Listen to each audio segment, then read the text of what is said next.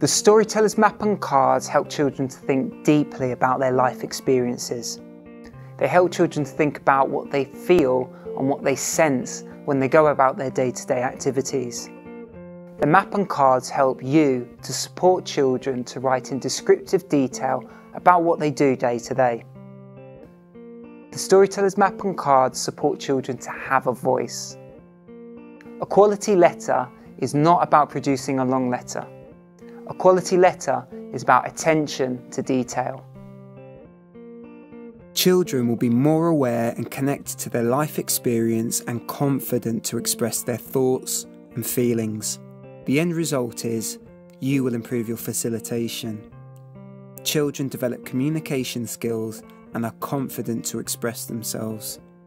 Quality letters and drawings are produced, and children and sponsors are more excited by their communication.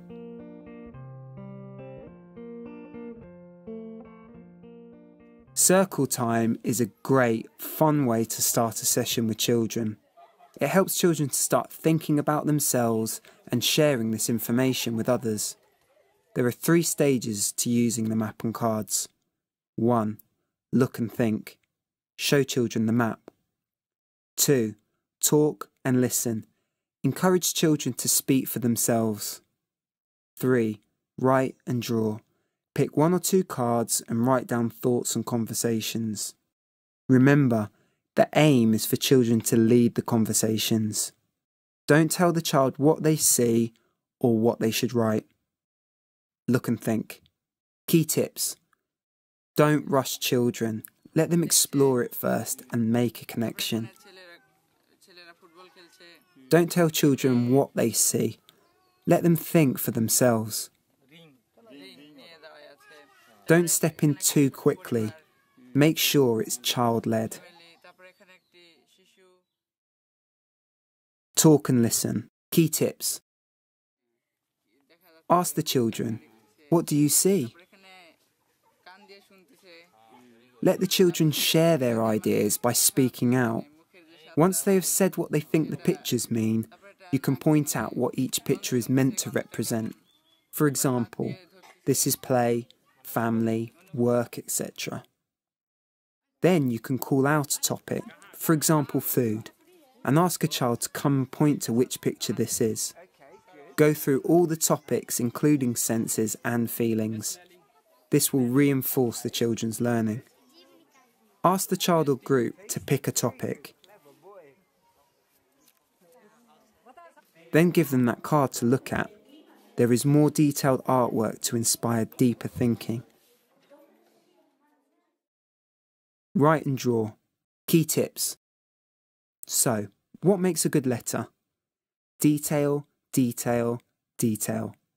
It's better to write about 1 or 2 topics in detail than picking many and writing briefly. For example, a child may write, I go to school, then I come back home, I eat, then I play, then I do jobs, then I sleep. What does this tell us about the child's personality and their life experience? Can I imagine what school life is like? What they eat?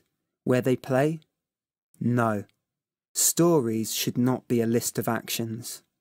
Too many topics are covered without saying anything.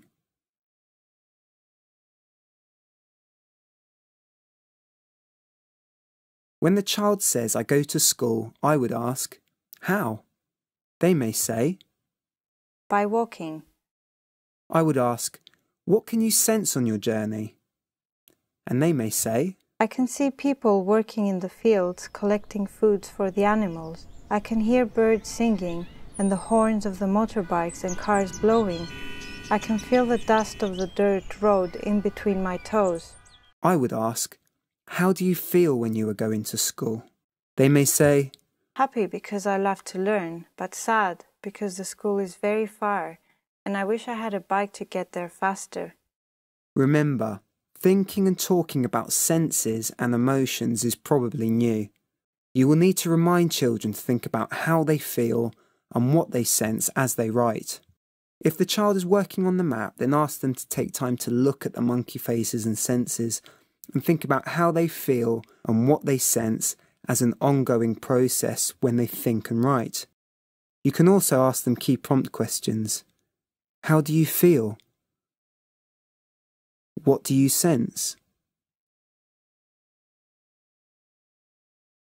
Whilst the child works on the map, the facilitator holds the topic card for the child to see to inspire the child as they write. Do not tell the child what to write. If the child is responding to a letter from a sponsor, the cards can be used to answer questions. For example, do you celebrate Christmas? You can use the festival card. If the child cannot think of what to write, then use the questions on the back of the card. Try not to rely too much on these questions. You can use the sentence openers for children who struggle to write. Ask key prompt questions based upon what the child has chosen to talk about. Key prompts: why, how, describe, how do you feel, what do you sense. The aim should be to amplify children's voices. Every storytelling session gives children the opportunity to voice what they have written. Encourage children to present their stories to the wider group and community members that are present. Encourage the audience to give the storyteller a round of applause. Praising and encouraging children is vital for their development. This inspires children to believe in themselves and shows what they have to say is really important and is valued by others. Even more vital is that we respond actively to what is voiced. The more times children use the map on cards, the easier it becomes. The first session takes longer because they're exploring the pictures for the first time and are trying to understand what it all means. The next time that they use the map on cards, the first two stages are a lot faster and they start writing and drawing sooner. The more they use the map on cards, the quicker they think. With practice, they will become more creative in thinking and writing. Group work is a great way to learn how to use the map on cards. Problem solving. How do you facilitate child-led conversations? Okay, observe at a distance and ask timely prompt questions when the child comes to the end of a sentence or hits writer's block. Don't go through the questions on the back of the cards one by one.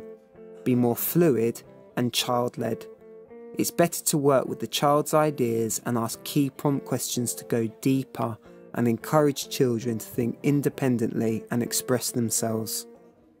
The questions are there as a form of support, not to structure stories. Child-led conversations mean that the child leads the direction of the conversation. How do you make sure the stories are different? There is a storyteller's log. You can date and tick off topics to avoid repeating the same information and ideas. Also, the question card can be used to create a random element to stories. Simply pick a question to ask. What if the child finds it difficult to write? You can give the child sentence openers to help them start writing. The Storyteller's Guide provides sentence openers for each topic. If children are not able to write, then write for them exactly as they speak. It is really important that the child's tone and voice is written down. I work with 200 children. What if I don't have enough time to get the stories? Work with children in groups and use talk partners. You will save time if you get a group of children together rather than working one-to-one. First, ask a group of children to look and think about the map and cards. Then talk about their experiences. Don't worry about writing at first. Get children voicing their stories. The next session, you can introduce the third stage, writing and drawing. If you support children to help each other, they can talk amongst themselves about creative ideas. One can write, and the others support them by showing the card and talking about their experiences, senses, and feelings. The more children work together, the less need for a support worker. This is called peer learning. What if the children don't understand the emotions? The Storyteller's Guide reveals each emotion shown by the monkey face. Learn what they are and think of examples to represent each one to give to the children. For example, I felt embarrassed when I fell off my bike. Don't avoid exploring emotions, as including emotional truth make very powerful stories. Okay, to recap. Start with a circle time game.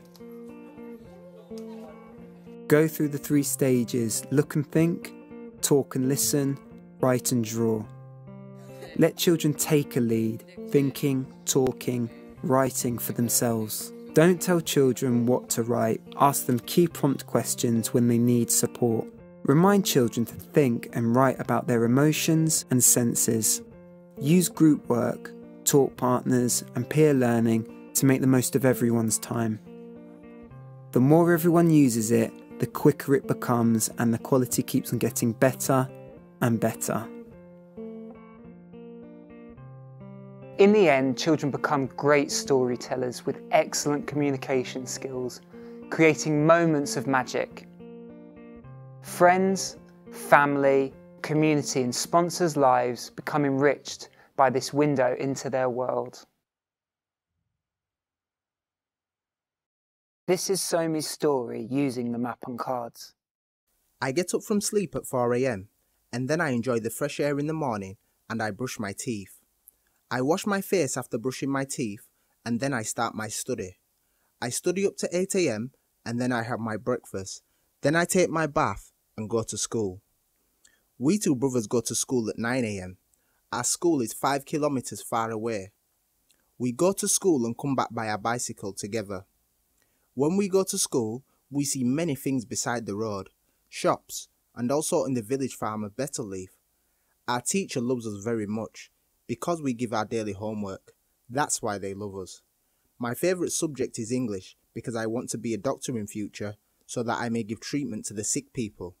I want to be a respected man by reading this English. I take bath after coming from school, and play with my friends for 1 hour.